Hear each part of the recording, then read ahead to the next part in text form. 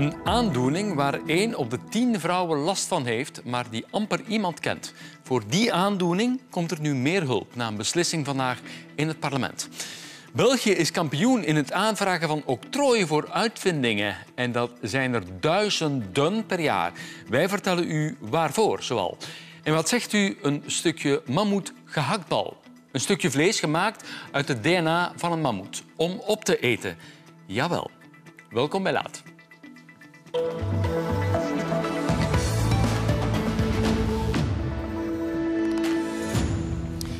De Kamercommissie Gezondheid heeft vandaag het licht op groen gezet voor een resolutie die meer aandacht vraagt voor endometriose. Endo wat? Zegt u misschien? Wel, endometriose is een aandoening waarbij slijm dat in de baarmoeder zit ook buiten de baarmoeder voorkomt in de buikholte en helse pijnen kan veroorzaken. Ellen en haar man Thomas maakten er een documentaire over. Endometriose is eigenlijk een goedaardige gynaecologische aandoening. Die betekent dat er in de buikholte, waar het normaal niet moet zijn, endometrium aanwezig is. Endometrium is de binnenbekleding van de baarmoeder. Je kunt niet eten, stappen doet pijn, naar het toilet gaan doet pijn, plassen, alles doet pijn.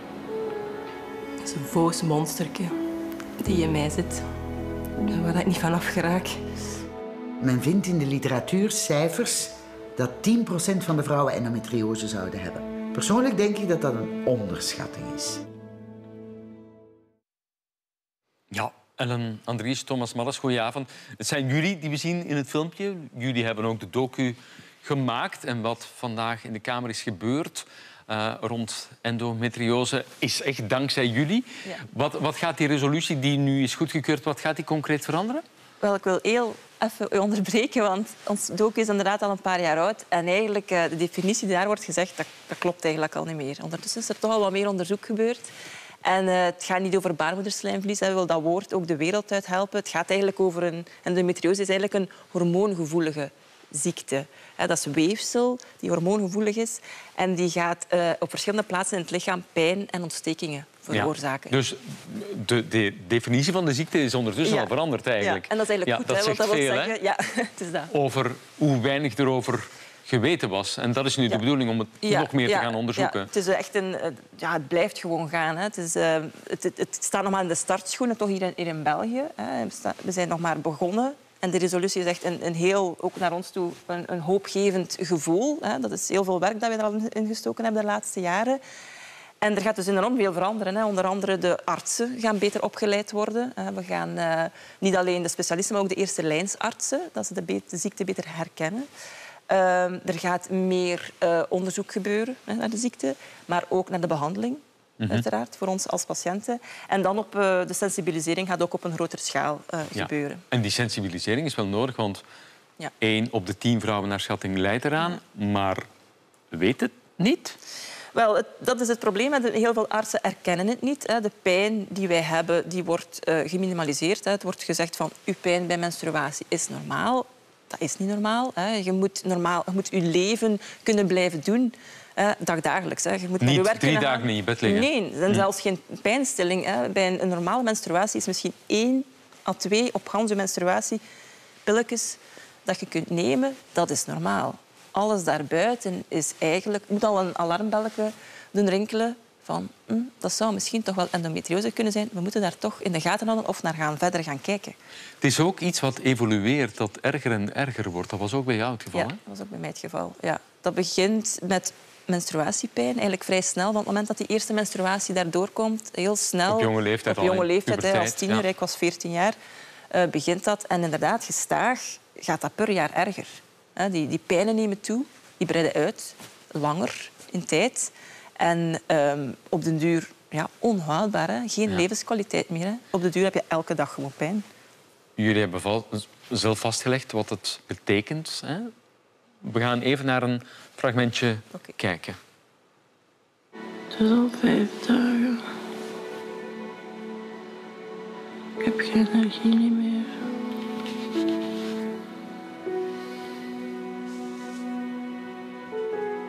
Wie begrijpt dan nu dat je elke 3,5 weken ziek bent? Dan denken ze van, ga dan naar de dokter. Nou, was het maar zo simpel. Zelfs met harde pijnstillers kun je niet functioneren. Ja, Thomas, hoe was het eigenlijk voor jou om jouw vriendin zo vaak in pijn te zien? In mijn normaal filmwerk film ik crisis, klimaatcrisis. Jij bent documentairemaker. Ja, hè? ik ben documentairemaker, dus ik film crisis en oorlog en genocide. En dit is het moeilijkste dat ik tot nu toe heb gefilmd. Iemand waar je zo van houdt, die zo close is, zo zien lijden, dat wens ik niemand toe. Het was ook enorm frustrerend om te leren de omvang en hoeveel mensen en partners dat er hier aan het lijden waren. Honderden, duizenden. En ik heb eigenlijk die frustratie en ik voelde mij kwaad. Ik heb dat in creatieve energie gestoken om te proberen een verhaal te vertellen waar dat mensen zich in konden vinden en eigenlijk een beweging in gang te zetten. Ja.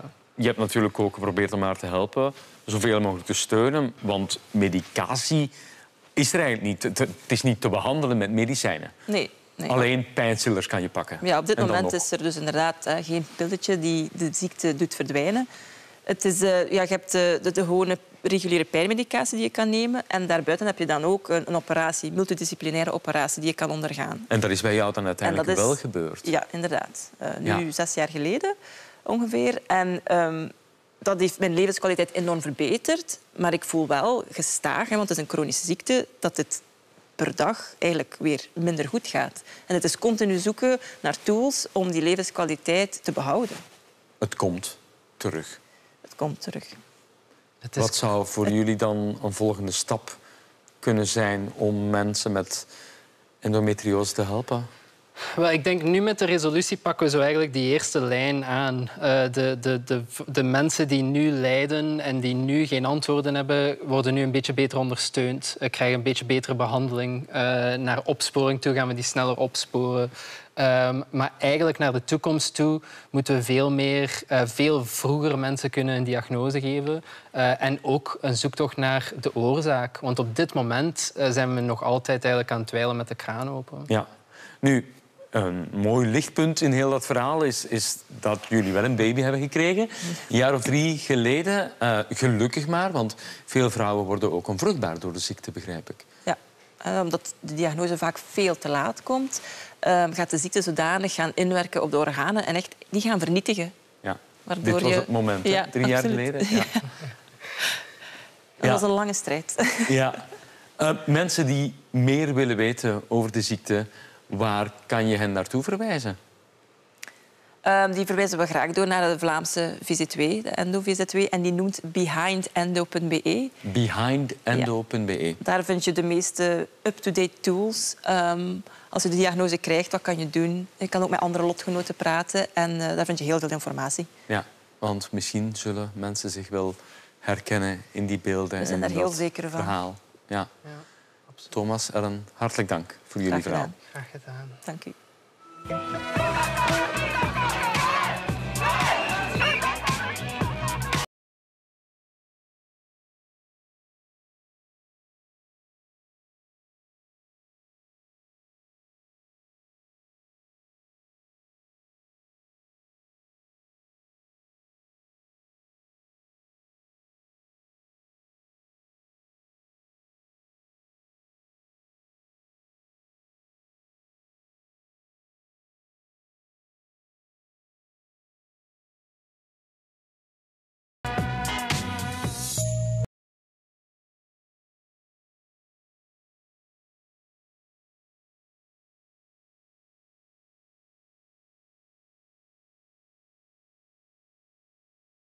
Het gebeurt ook dat je, terwijl dat je aan het eten bent, er moet iemand naar het toilet. Ja, dan kun je gezellig een babbeltje doen terwijl dat je je maaltijd aan het nuttigen bent met iemand die naar het toilet aan het gaan is. Het liefst van al zouden we zeggen, kom eens een keer mee bij ons werken, los de geig het eens op. We zullen niet zien hoe ver dat je geraakt, maar het zal niet ver zijn.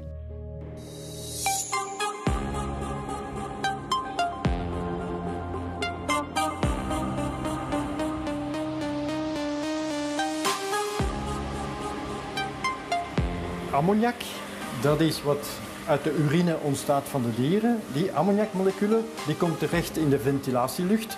En die ventilatielucht die moeten we gaan reinigen. Wij moeten in de toekomst nog wel degelijk dat kwaliteitsvol varkensvlees in Vlaanderen kunnen produceren. Dat kunnen we alleen maar met dergelijke zeer performante, gesloten, duurzame stalsystemen.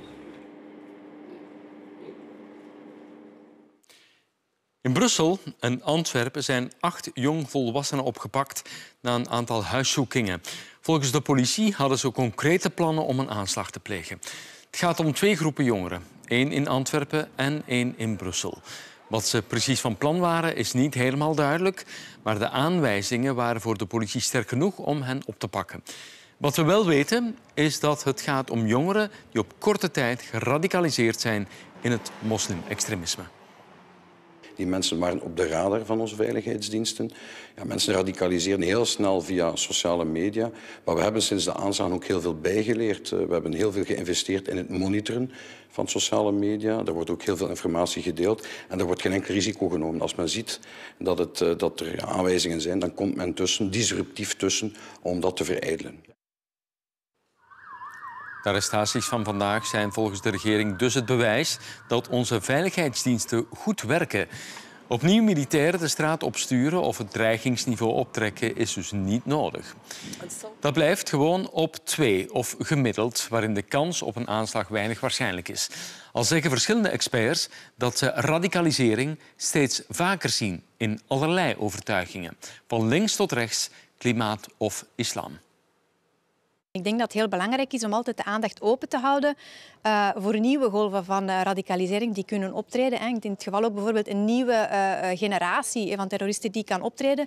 Dezelfde voedingsbodem is aanwezig, dezelfde propaganda, dezelfde wereldbeelden zijn nog altijd steeds aanwezig. Dus het is belangrijk om die aandacht altijd sterk toch wel gericht te houden. En morgen komen de verdachten voor de onderzoeksrechter en die zal dan beslissen of ze aangehouden worden. En dan is het nu tijd voor sport, meer bepaald parkiebox. Dat is boksen voor personen met Parkinson. Die ziekte tast sommige zenuwcellen aan in het brein, die dan afsterven met bewegingsstoornissen, gedragsstoornissen en andere symptomen tot gevolg. In België hebben zo'n 40.000 mensen Parkinson. De ziekte duikt meestal op tussen je 55ste en je 70ste. Maar toch ook 15% van de Parkinson-lijders is jonger dan 45. Verwacht wordt dat het totale aantal Parkinson-patiënten de komende jaren nog fors zal stijgen. Parkinson is ongeneeslijk, maar met de hulp van een sport, zoals boksen, kan je bepaalde symptomen bestrijden. En wij gingen meetrainen bij PTK Boxingclub in Evergem. Ja, bokshouding. Rechterhand tegen uw kaak. Ja. Linkerhand naar binnen naar buiten. 1, 2, 3.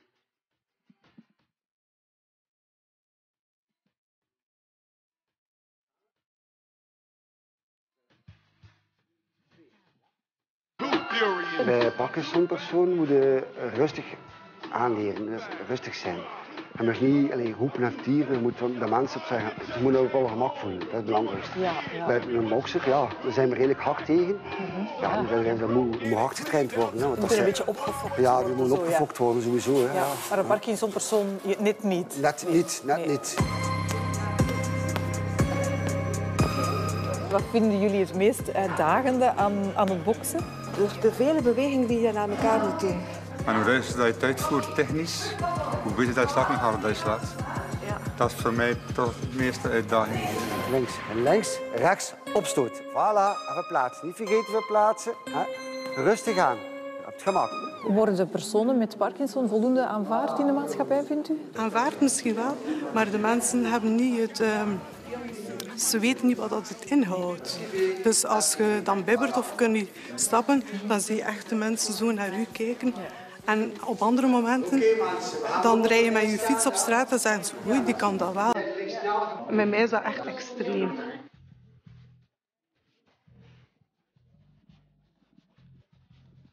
Traagheid van bewegen en de stijfheid.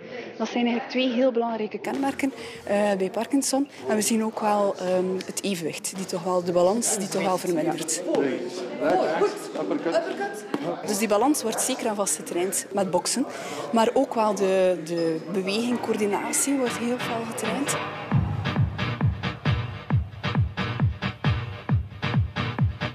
Hoe zwaar was het als jullie die diagnose kregen? Ja, dat is schrikken. Hè. Dan stel je de vraag waarom ik. Maar oké, die vraag moet je niet stellen. Dat is een uppercut. Mijn vader heeft dat ook gehad en ben ermee grootgebracht. Dus u wist heel ik goed. had er wel geen probleem mee gehad. Parkinson, ja, je hebt het en je moet ermee leren leven. Hè. En ik heb eigenlijk een paar weken van huilbui naar huilbui gegaan. Omdat ik mijn leven eigenlijk voor mijn ogen weggeveegd zag. Ik ben er wel elke keer positief mee aan de slag gegaan. Ik heb mijn moed bij elkaar geraapt. Ik zei tegen mezelf, Ine, je hebt 2 kansen. Ofwel laat je kop hangen en stopt je leven nu. Ofwel raapt je moed bij aan en ga er gewoon keihard tegenaan en maakt er het beste van. Ready. Nog nooit heeft België zoveel octrooiaanvragen ingediend bij het Europese octrooibureau als vorig jaar. 2604 om precies te zijn. En een octrooi, dat is een eigendomsrecht dat wordt toegekend aan iemand die een nieuwe uitvinding heeft gedaan. Dat wil dus zeggen dat wanneer je iets ontwikkelt, ontdekt of bedenkt, je maar best zo snel mogelijk een aanvraag doet bij dat octrooibureau, zodat niemand anders ermee kan gaan lopen. Dat betekent dat je de uitvinding te gelden kunt maken. Dat je zelf kunt overgaan tot productie en verkoop. Of dat je licentie kunt geven. En dat je de productie uit handen heeft tegen een betaling van een vergoeding. De uitvinder is niet noodzakelijk een ondernemer. In vergelijking met andere Europese landen vragen de Belgen best veel octrooien aan. En wie zijn dat dan precies? Wel, voor heel veel grote ondernemingen en universiteiten in ons land is nieuwe dingen ontdekken en ontwikkelen precies een core business. Zoals voor de chemie en ook voor onderzoek en innovatie. En dat is niet nieuw. Denk maar aan bedrijven zoals Janssen Pharmaceutica met deze man, Paul Janssen, overleden in 2003 met toen al een 100-tal octrooien op zak. Waaronder een paar voor producten die u ongetwijfeld wel kent, zoals Imodium, Motilium en Perdolan. Maar ook deze is Belgisch, de audiocassette van Gilbert Mestag. En om een cassette te maken heb je kunststof nodig. En de allereerste formule voor kunststof is die voor bakkeliet. En die staat op naam van de Gentenaar Leo Bakeland. En wist u dat parkeersensoren ook een Belgische uitvinding zijn? Deze man, Rudy Bekkers, heeft ze ontwikkeld en zoals het hoort netjes een octrooi aangevraagd en gekregen. In principe zou dus geen enkele autoconstructeur zomaar parkeersensoren mogen gebruiken zonder Rudy Bekkers daarvoor te betalen. Al is dat helaas uiteindelijk een beetje anders gelopen. In 2006 had mijn schoonzuster was advocaat en ik zeg, trek dan een keer na, want ik kom toch wagens tegen waar dat in staat. Niet tegenstaan dat dat mijn octrooi was. En ze heeft dat toen ingediend bij het ministerie van Economie. En ik heb een heel mooie brief en die hangt op mijn bureau. Ik ben daar trots op. En daar staat duidelijk in dat ik die moment mijn jaartax niet heb betaald. En dat mijn eigendom of intellectueel eigendom niet meer van toepassing is. Ik ben nog wel de rechtmatige eigenaar, maar ik heb me niet kunnen vergelden of kunnen vermarkten. Ja, ik weet niet of er al een octrooi voor is, maar een bijzondere uitvinding is het volgende in elk geval. Bestellen we binnenkort een mammoet gehaktbal in de frituur? Wel, vanmiddag is in Amsterdam in elk geval een gehaktbal gepresenteerd, gemaakt met vlees dat ontwikkeld is uit mammoet-DNA. Het Australische kweekvleesbedrijf Wow Food zit hierachter. En het bedrijf wil met deze stunt onder meer aantonen welke mogelijkheden kweekvlees heeft. And the amazing thing about this is that not a single animal needed to die to produce the mammoth meatball. After years of extensive research, the mammoth meatball is finally here. Ik zou het een keer proberen, ja. Toch wel, ja. Ja, waarom niet? Ja, mammoetstek. Moet kunnen. Ja, dat moet kunnen. The mammoth meatball. Climate change is reversible. We just need to get all of humanity to work together. Let's eat our way out of extinction. Professor Lieven Torré, u bent professor weefselleer aan de KU Leuven.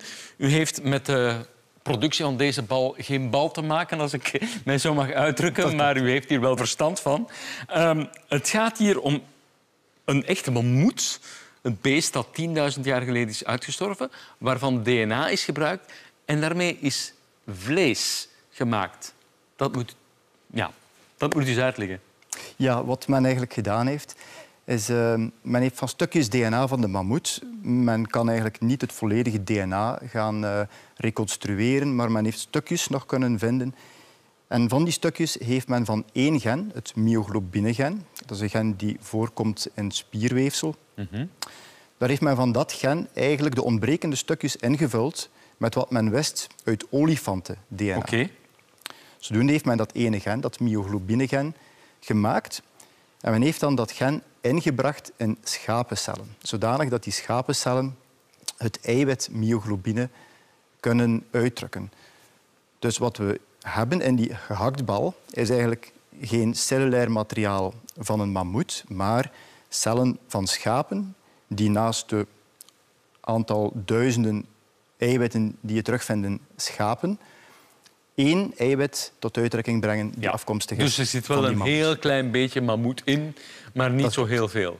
In elk geval, waar het hier om gaat, is kweekvlees. Vlees dat wordt gekweekt in een lab. Waarom doen we dat? Waarom is dat nuttig? Wel, ik denk dat het belangrijkste gegeven is eigenlijk dat het doel van kweekvlees is om het bekomen van vlees dat op dit moment komt van het slachten van dieren, dat we dat zouden kunnen maken zonder die dieren te moeten slachten. Dus dat we eigenlijk door het kweken van vlees in een laboratorium of uiteindelijk op grotere schaal in een bedrijf, dat we daar vlees zouden kunnen maken, waardoor dat we dan het dierleed zouden kunnen verminderen. Ja, en ook met een kleinere impact op klimaat en milieu, of niet echt? Dat is wat men eigenlijk naartoe streeft. Alleen is het op dit moment niet echt duidelijk in welke mate dat ook kan. Het probleem daar is eigenlijk dat het procedé om kweekvlees te maken, eigenlijk moet ik zeggen een set van procedés, dat op dit moment niet helemaal duidelijk is wat er moet gebeuren om eigenlijk tot een product te komen dat gelijkt op wat we nu kennen als vlees. En zolang dat we eigenlijk niet weten hoe we dat kunnen doen, is het eigenlijk zeer moeilijk om in te schatten hoeveel energie in het proces zal gaan, hoeveel waterverbruik er zal zijn. Maar wat we hier hebben lijkt op vlees. Is het dan ook lekker? Weten we iets over smaak, textuur? Daar is op dit moment eigenlijk heel weinig over geweten. Zeker die mammoetbal, die is niet voor consumptie bestemd. De mammoetbal die ligt nu in een museum, is behandeld geweest met een toxische stof. Ja, niet zo lekker in elk dat het vlees niet rot. Ja. Dus die gaan we niet meer proeven. En voedingswaarde, hoe zit het daarmee? Ja, het is eigenlijk helemaal niet duidelijk wat de textuur, wat de voedingswaarde is van de producten die op dit moment verkrijgbaar zijn. Er is kweekvlees commercieel verkrijgbaar, niet in Europa, niet in Amerika, wel in Singapore, maar slechts op zeer kleine schaal. Dus maar daar kan je dus kopen? Vlees gekweekt in een lab? Je zou, als je het voldoende op voorhand reserveert en geluk hebt, zou je er moeten kunnen kopen. Het is slechts een zeer kleine hoeveelheid. Iets heel exclusiefs dan? Het is natuurlijk zeer exclusief. Maar ik denk dat de belangrijke vraag is in welke mate het product dat men nu verkoopt en het product waar we eigenlijk naartoe streven, gelijkenissen vertoont met het vlees dat we nu kennen als het vlees dat we kopen in een slagerij. Op dit moment is dat eigenlijk nog niet echt het geval. Ja.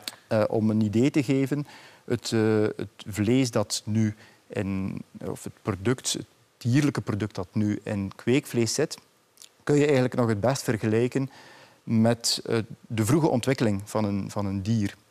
Dus een dier gaat eigenlijk spierweefsel gaan aanmaken door verschillende cellen die met elkaar gaan samensmelten. Dat is uniek aan spierweefsel. Het bestaat uit lange strengen waarbij vele cellen zijn samengesmolten. Dat kunnen we op dit moment in het laboratorium. Alleen die spieren sterker maken, daar eigenlijk grotere stukjes spierweefsel van maken die eigenlijk de inhoud hebben van wat wij kennen als spierweefsel, uit een meer volwassen dier. Daar slagen we vooral. Dan is het eigenlijk meer embryonaal vlees. Het is in de vroege ontwikkeling. Ja. Ik ben zelfs niet eens overtuigd dat het product dat men maakt in Singapore dat al een stap heeft ondergaan waarbij cellen gaan versmelten. Ja. Ik heb indicaties... Als ik u even mag onderbreken, we hebben aan een paar mensen ook eens gevraagd gewoon of ze zouden bereid zijn om dat te eten of te proeven. We gaan daar eens naar kijken. Ja, super. Wel, ik ben echt een vleeseter, maar moest dat niet veel verschillen van het gewone vlees en daarmee kun je wel dierenleven sparen, zou ik het wel doen. Ik zou het niet vertrouwen. Waarom niet? Je weet niet hoe het is gemaakt eigenlijk. Als dat, ik weet niet, als dat door de overheid goedgekeurd is, dan vertrouw ik dat wel. Dus ja. Ik zou dat wel proeven, maar het is niet iets dat ik zo elke dag zou eten, denk ik. Ja, niet voor elke dag. De meningen zijn gemengd. Nu, al in 2013, 10 jaar geleden intussen, heeft een Nederlander, een zekere Mark Post, een allereerste stukje kweekvlees gemaakt. Dat werd toen gemaakt uit stamcellen van koeien. En dat kostte toen, dit stukje, €250.000. Is het nog altijd zo duur om zo'n kweekvlees te maken in een lab? Dat is op dit moment eigenlijk niet echt duidelijk wat de kost op dit moment zou zijn. Bij mij weten is die burger de enige die gemaakt geweest is. De kost komt eigenlijk vanuit het feit dat men voor die burger 10.000 verschillende stukjes spierweefsel apart heeft moeten maken en die dan heeft samengevoegd. Daar is heel wat plastic voor gebruikt geweest om die weefseltjes te gaan maken. Er is zeer veel voedingsstof voor gemaakt geweest. Dat wordt gekweekt in vrij duur, wat men kweekvlees medium heet, of celcultuur medium. Maar dus in elk geval nog niet rendabel en we moeten het niet meteen op de Europese markt verwachten. Op dit moment lijkt het mij nog ver van rendabel. En wat betreft het op de markt komen, daar is dan nog de bijkomende horde dat we ook de regelgeving daar rond moeten krijgen. In Europa is daar vooralsnog geen product dat daar dicht bij erkenning zit. Professor, dank u wel voor uw uitleg. Met plezier.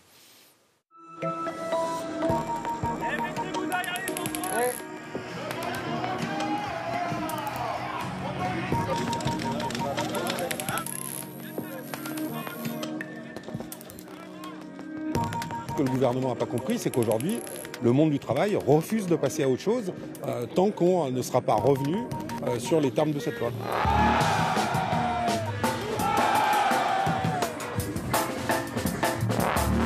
Un gouvernement et surtout un président de la République maintenant qui est, me semble-t-il, assez isolé, qui décide à la place de millions de personnes qu'ils doivent travailler 2 ans de plus.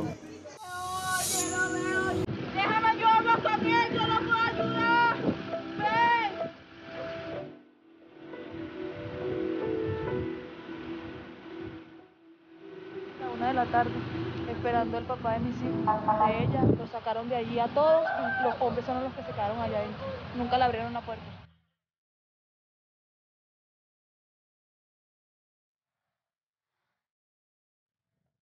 Como protesta, en la puerta del albergue pusieron chonetas del albergue y les prendieron fuego.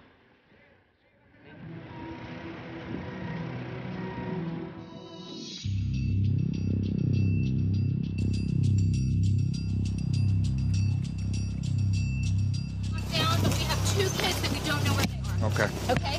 Metro Police! Watch left. Suspect down.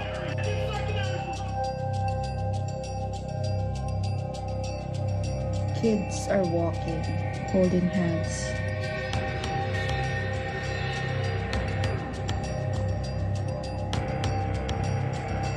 How is this still happening? How are our children still dying and why are we failing them? Dik een half uur geleden is de oefenwedstrijd van de Rode Duivels tegen Duitsland afgelopen. Pittig detail, Duitsland is het thuisland van nieuwe bondscoach Domenico Tedesco. Na de 0-3-overwinning in Zweden deed de bondscoach maar 2 wijzigingen in zijn basiselftal. Koen Kasteels verving in doel de geblesseerde Thibaut Courtois en op het middenveld kreeg Mangala de voorkeur op Trossard. De Rode Duivels komen al snel op voorsprong. Gemeente paas van De Bruyne op Carrasco met een goede kapbeweging en dan werkt hij beheerst af. Na 6 minuten staat België al op voorsprong. 3 minuten later lanceert De Bruyne Lukaku. Het is geen buitenspel. 0-2. Een flitsend begin voor de Belgen. Maar het hoge tempo kunnen ze niet volhouden. En na handspel van Lukaku, net na de rust, krijgen de Duitsers een strafschop. Benut door Fulkrug. 1-2, halfweg. In de tweede helft zakken de Rode Duivels helemaal weg. Maar dan is er toch nog dit moment met invaller Trossard en De Bruyne met de 1-3. De 2-3 van Gnabry zorgt nog even voor spanning. Maar voor het eerst in 69 jaar wint België nog eens van Duitsland. De laatste keer was in 1954 met Rick Koppens. Na een vooral hoogstaand half uur voetbal in het begin. Geweldig, hè? Ik denk een heel mooi resultaat en een prachtige manier om dit kamp te beëindigen. Ja, want het was een vriendenmatch, maar dit betekent wel iets, hè? Ja, ik denk niet dat het een vriendenmatch was. Op papier was het een vriendenmatch, maar ik denk in het spel dat niet te zien was. Ja, dat is een geweldige overwinning.